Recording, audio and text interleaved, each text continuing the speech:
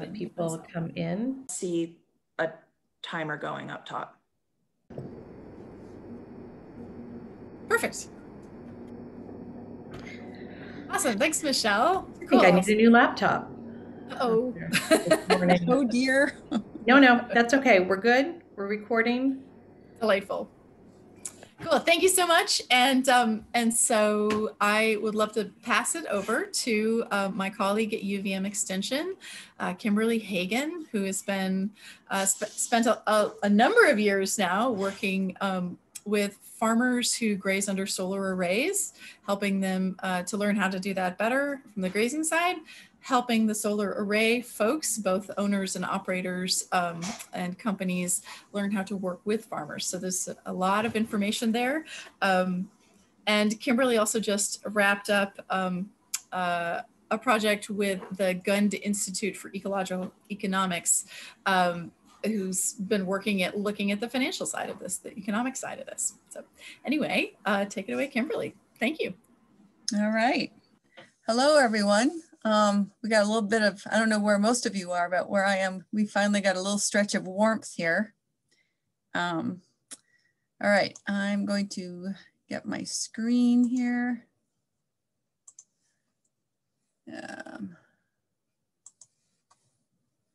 Well, here we go.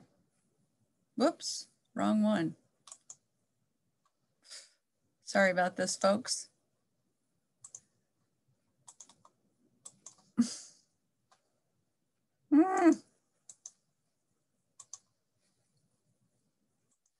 Whoops.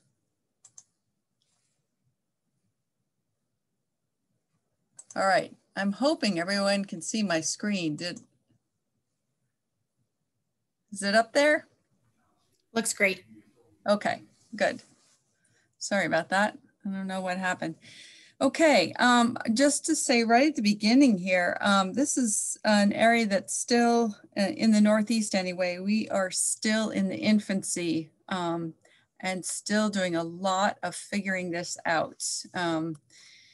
It's been a couple of years of working on it, but it's a slow going process and compared to some other parts of the country. And we are still what I would say in our infancy of this. I'm calling it multi-purpose because the event that we held in the fall in September, it was a collaboration between the utilities. It was an effort to bring together utility companies as well as members of the grazing world, and then also the pollinators community. They have been looking at these solar arrays as areas of refuge for pollinators with some of the plants that we can have in there and be protected. So all of us came to this event together to share some of the concerns and needs that each has and how we might find a path to collaboration. So it is a bit controversial, to say the least. And why? Because these are the main reasons that we hear. It's a blight on the landscape. It looks wrong on the agricultural landscape. It blocks the view shed, and it takes our agricultural land out of use. This last one has been a particularly loud one, at least here in Vermont, as there was quite a burst of activity of building these on some prime agricultural sites. So people were upset about that. And there was a lot of loud voices about it. But the opportunities are there for grazers and for pollinator community. This is the multiple uses of the same land, and that can be a lot more efficient and profitable for everyone. It provides additional grazing land for a sheep producer without actually having to own the land. It eliminates much of the need for fossil fuels for maintenance, and it provides shade for livestock in the open pastures as summers become increasingly hot. So we have some compromising areas that we have found. there's both the need and the demand for renewable energy sources, and that's not going away. Solar arrays are here and there's more coming. Maintenance is required to keep these panels functioning well. And if we have vegetation growing up over them and blocking these panels, even just a little bit, it reduces their efficiency. And we have found through trial and error in many places that sheep are really the ideal livestock for this. They're good grazers and they don't jump up on the panels. So goats don't need to apply for this job. And they're not heavy enough to disturb the panel footings when they rub. Cattle, you know, all livestock tend to rub up against things, and cattle are bigger and heavier. You know, they're anywhere from, you know, 1,000 pounds to 1,500 pounds. And that requires deeper footings for the panels. And then they also have to be raised higher up off the ground. So they are all around, it makes them more expensive. So sheep are pretty ideal. And they reduce the need for fossil fuels for maintenance. If they can graze down some of these grasses, it keeps that energy production equation green and more true to the renewable label that solar arrays grasp or use for their marketing. Probably one of the biggest pluses is that land is very expensive, especially in the Northeast. And sheep farming is pretty marginal. So for anybody who wants to start up, you know, production, it's pretty difficult. The return is just, it's pretty slim. So here's an opportunity to utilize, you know, land, you know, that you don't own and, you know, use it for grazing for your crop, so to speak. And you can get paid for that service. And that creates an income stream for the farm.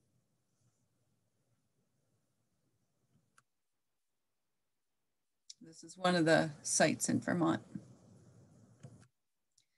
So what we have found, what's really important is that the sheep producer and the utility personnel need to discuss their expectations of the partnership. And it's really ideal if they can do this before an array is even built. But we certainly, most of the ones in Vermont, in fact, have been done post building of the site. So it can be done, but communication needs to be very, very clear. And here's some of the things that you need to consider. The siting, energy siting is a statewide jurisdiction with very limited local inputs. So there are 5 sizes of ground mounted solar in Vermont.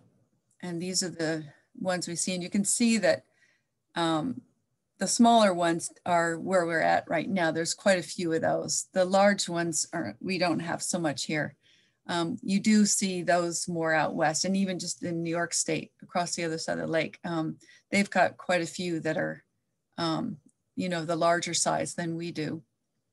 The 2 smaller categories can get additional on the adder on the electricity payment rate with a letter from support from the region and town. So that can help too. One of the tricky things, and this is actually up for discussion, I did see that it's on the list of bills in the Vermont legislature this season for, you know, nothing will happen, but it's being proposed and in discussion. But right now, use value appraisal for taxation, that's the program we use for getting your taxation reduced if you keep the land in production. So in 2016, there were 18,400 parcels and more than 2.4 million acres. And that's about 1/3 of Vermont's total land. Solar makes the land ineligible, and the landowner must, if they put up if it's a farm and they put up a solar array, they have to withdraw that particular piece of land from current use, and they have to pay that fine or that difference to go from it being in current use back to fair market value. And that can be a fairly steep price to pay. So if the landowner, if the farmer is taking more than half the power from that solar array, then they can keep it in current use. and it's 10% of the fair, I guess it's fair market, it's 10% of the fair market value. Sorry, I thought it was the full amount, but it's 10%. My colleague who works with me on this quite a bit from the agency, Alex DePillis, he manages or researches the land use in the solar parts, and I work with him on the grazing parts, but I'm using his information today. So on conserved land, a lot and the easement governs. Biggest land trust, 593,000 plus total acres, and 720 plus protected farms. And that's 420,000 acres of forest land.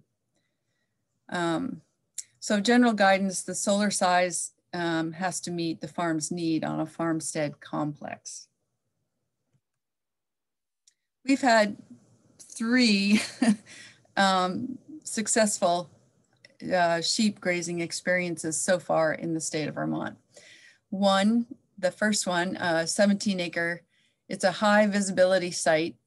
And this one was pre-planned.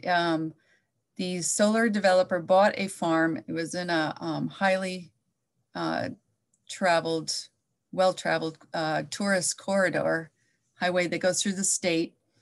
And they decided that it has a lot of open fields. It was ideal for a solar array. So they decided that right from the beginning, they knew they wanted to maintain it with sheep because it had such a,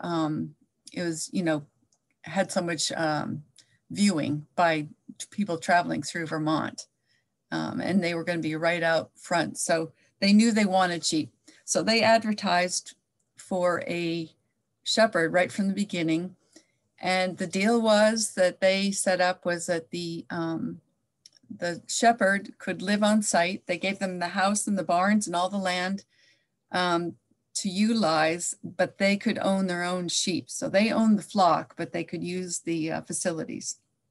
And they were there for, I think it was 6 or 7 years, and it went well. It worked really well for them. They found the original proposal had been for a 40-acre array, and after it went through some design reviews and the town and state reviews, it was reduced to a 17-acre and more condensed panel set. But it ended up working out really well.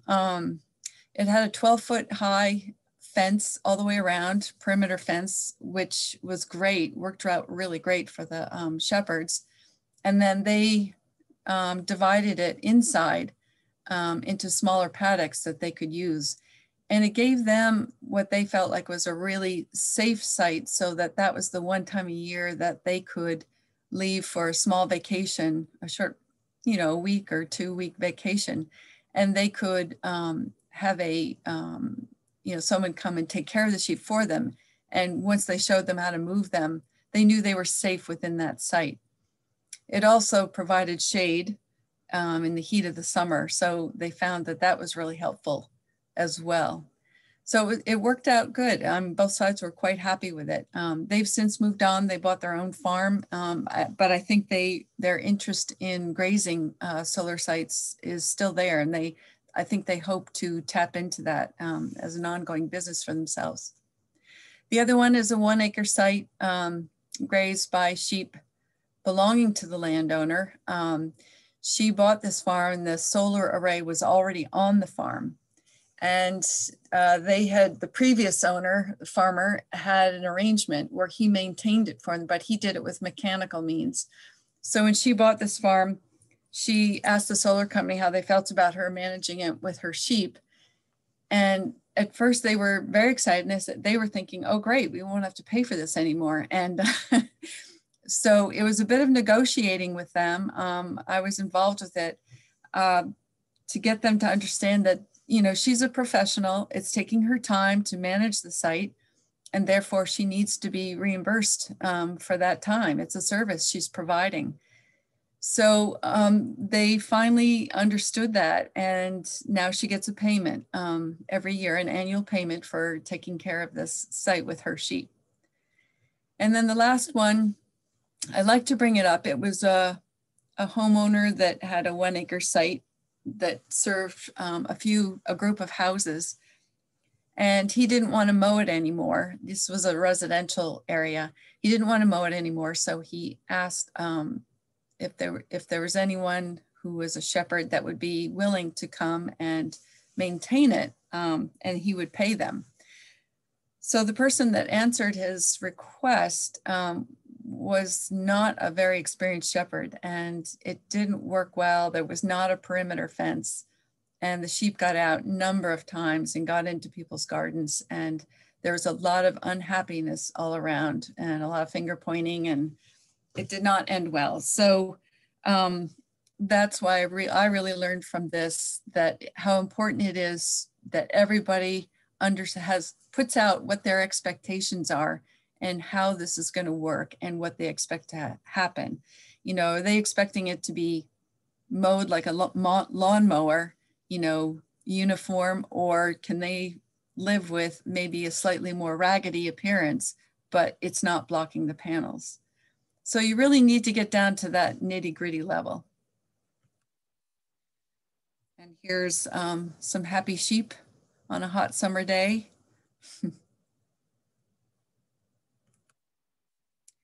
So what we've done so far, we had 2 workshops in Vermont in spring of 2018 with Lexi Hain and Ashley Bridge of the ASGA, American Solar Grazing Association. They were an attempt to bring some utility owners, solar site developers, and the shepherds together. And we did have some great discussions at both events. It was really, it worked really well to get some good discussion going. And then this last September, we had a much bigger event. We had hoped to have it outside and visiting some of these solar arrays, but pandemic being what it's done for all of our lives, it ended up being a virtual event. However, it was great. There were a lot of questions, a lot of discussion. And as I said before, this brought in the whole pollinator community as well. And there's a lot of work. We're still in our infancy with this. Green Mountain Power, they have 5 sites, 40 to 50 acres, 2 former sand pits, and several sites are planned to be pollinator friendly. And currently they are paying $100 to $175 an acre for mowing. And they are not looking to pay for sheep. But they seem to lately be saying that they're willing to be a good neighbor and let farmers graze if they can get it figured out in a way that isn't too costly. So we'll see how that goes. This is a private site that I've been working with for a few years. It's a 17-acre site with 23 surrounding acres. And we've been trying to find a shepherd to bring his or her sheep here to manage the site. As you can see in the bottom picture, there's a lot of saplings starting to come up. So he's gonna have to get onto this pretty soon. We did get a UVM, University of Vermont class this past fall, went out there and developed a plan on the best way to manage this site. I believe what they came down to was that, yes, it would make sense to use sheep.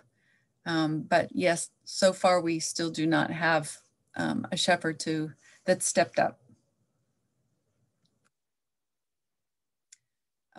This is just some more data from Alex that the world's largest energy company, NextEra, has the largest site in an area cleared of the forest, quite difficult to mow.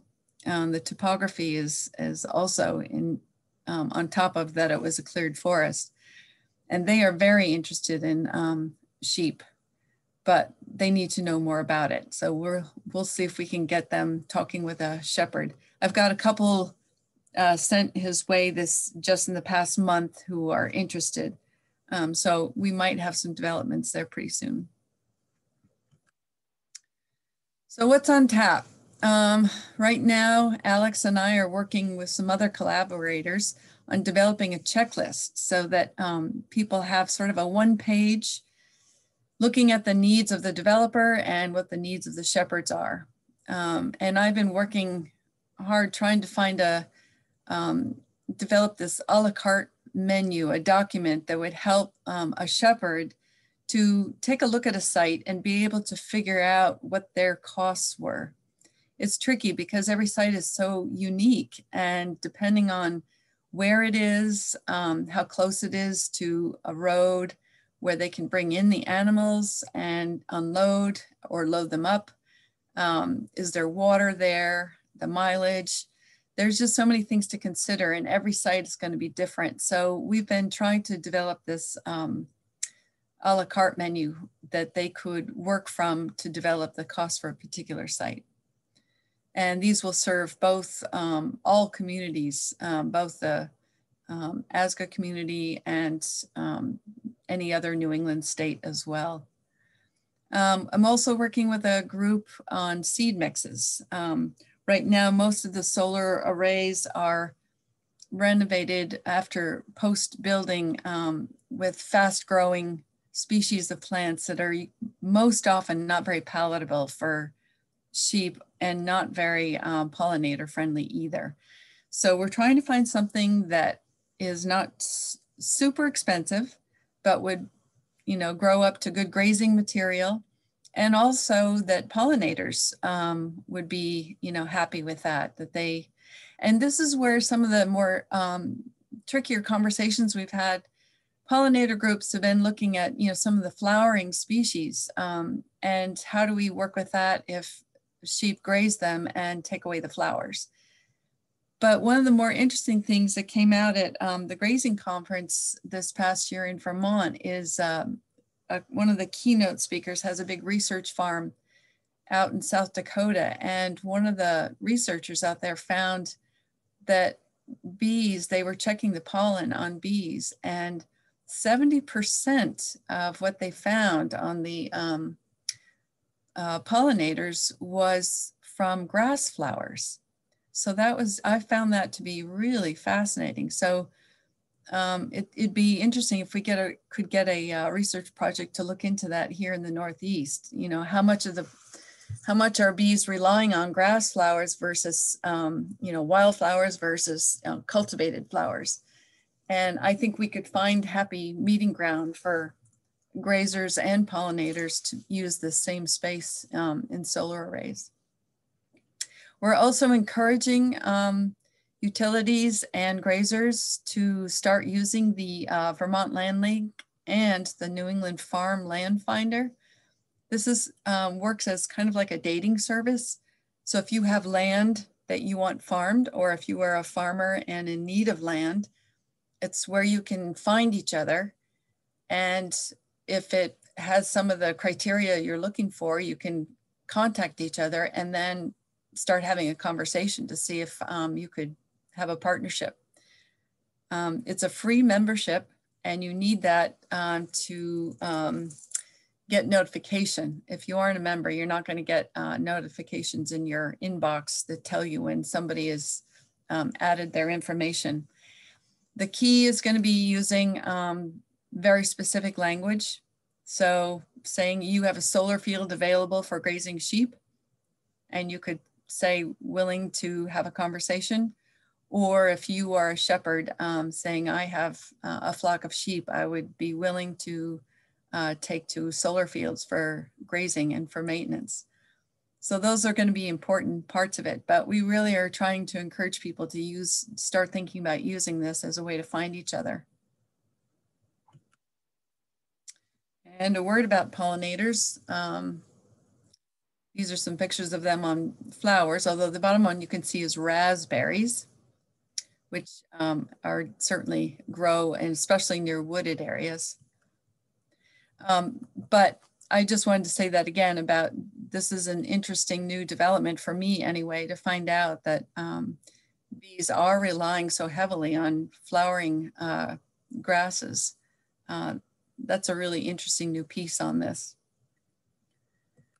So here are some resources. Vermont Land Link, the New England Farm Finder, the report publication for the event we held last fall the Guide to Farming Friendly Solar Arrays, and it's free to download.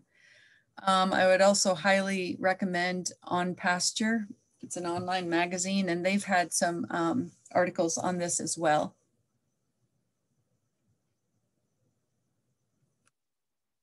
And here is Alex. If you are a utility or interested in the use value appraisals or change taxes, any of that, he's an expert on that.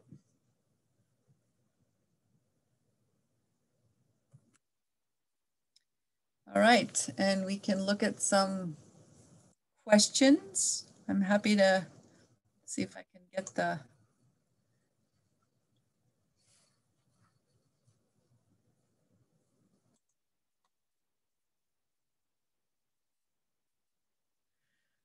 question about, do any of the shepherds employ livestock guardian animals for their flocks, and have there been any issues with the owner accessing panels for maintenance or guardian animals interfering with panels, or donkeys jumping on the panels? You know, that was one of the discussions people had at our event, and it comes up quite a bit.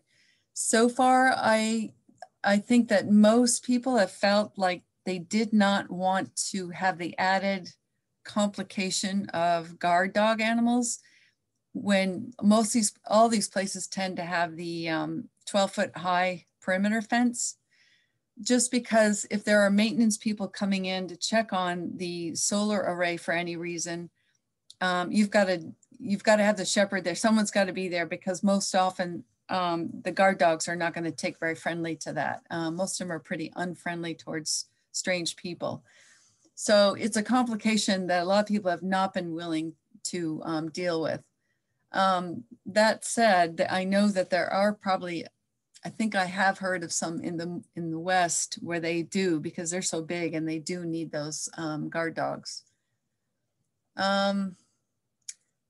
Second question, I noticed a little stem of what I believe was glossy buckthorn growing up alongside the mounting bracket of one of the early panel sides. If this got away from the sheep, who would be responsible for treatment? Yeah, good question. More often than not, that's one of the things that has to be cleared up between the utility and the farmer. Who is going to, if there's some finishing up, like, you know, weed whacking that needs to get around difficult places, which they have to do if they do mechanical. Most of the places that do big mechanical mowers have found that they still have to do the detailed weed whacking afterwards. So that's a question that has to be figured out between the utility and the grazer. Who's going to deal with that, that part of it? So yeah, that is probably a unique situation per site. But for the most part, I think that most people have found that that's what the sheep have been so great about, is that unlike the places that are done with mechanical mowing, the difference in the price, where you have to have people spend more than a few hours doing after the mowing, they have to go back in with weed whackers and go around underneath the panels and around casings. Whereas with the sheep maintenance, you don't have to do so much. And the folks that we talked with out in Minnesota, that the landscape companies, they are actually increasing the number of sheep operations that they are doing for maintenance rather than the mechanical, because they found that that is the where the difference is as far as economics, is that when you have to bring in a labor force to do the weed whacking, you've lost that's the difference between grazing and not grazing. It's cheaper to use the sheep. Comment, sheep don't need to graze everywhere at once. Lots of blooms survive. And you're right. And I bring that up too, is that, you know, if you want to have the flowers bloom, you could let it go through that phase. And then once they've, you know, gone through their flowering phase, then you can graze, or you can parcel it up and leave sections.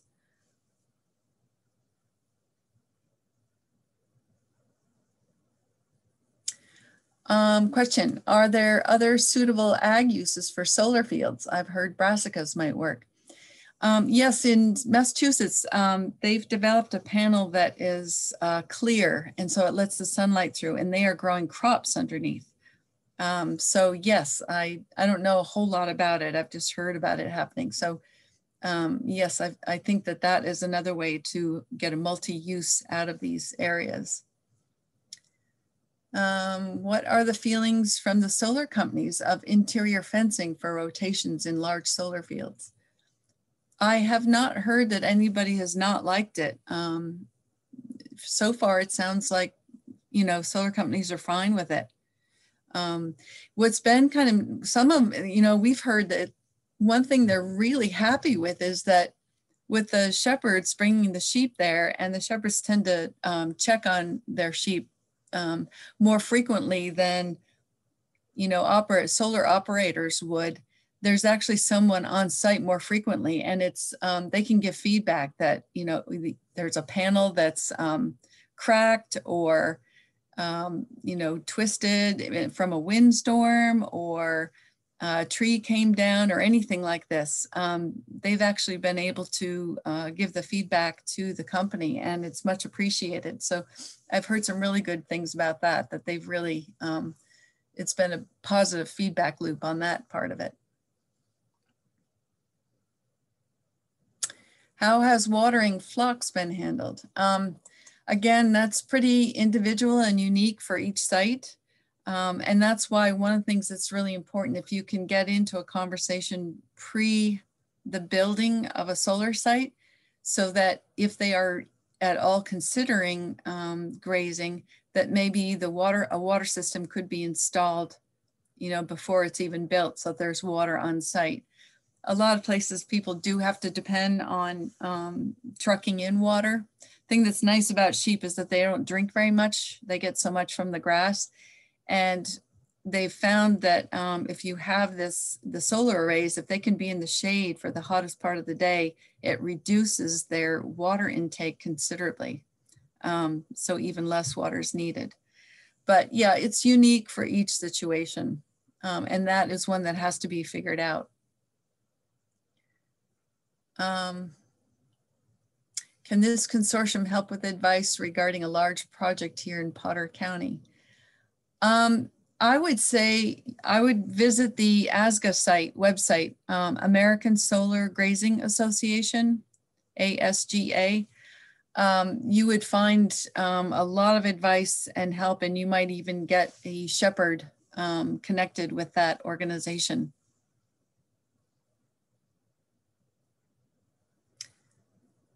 Has anyone used or looked into using a mix of sheep and dwarf goats, which are much smaller than regular goats? I don't know of any. I know that the few projects that did use goats, it was not successful, but these are dwarf goats, so I don't know. That's a good question. Who is generally responsible for any damage done by the sheep or other pastured livestock? That is another question that those who are deciding to collaborate have to discuss and decide on that between them. Again, you know, every situation is different, and all the shepherds that I've spoken to, they've come up with different answers to that question. Is there uneven accumulation of manure under the shade? Is this a problem? So far, I haven't heard that it is. I mean, certainly the sheep tend to lay down under there. And so what happens, what I've seen happen over time is that the forage doesn't grow under there, which is great. And it provides them with the shade they need. But certainly as they stand up, that's when animals usually drop, you know, their manure. It probably would build up. Maybe after a few years, you know, and it would stay dry, so it'd be easy to handle. You might want to go in there and maybe scoop some of that out and toss it into the other parts, or else someone could package it and sell it. I don't know. Good question.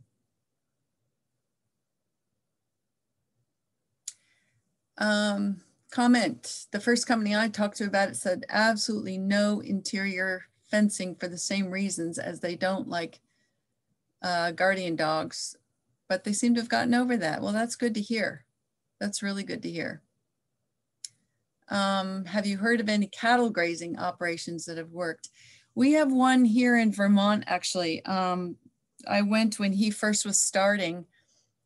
He put it out, it's just outside his farmyard, and he really likes it because he uses it mainly in the springtime when his cows are calving. He really likes them to be able to be outdoors because they stay healthier than when they're closed in.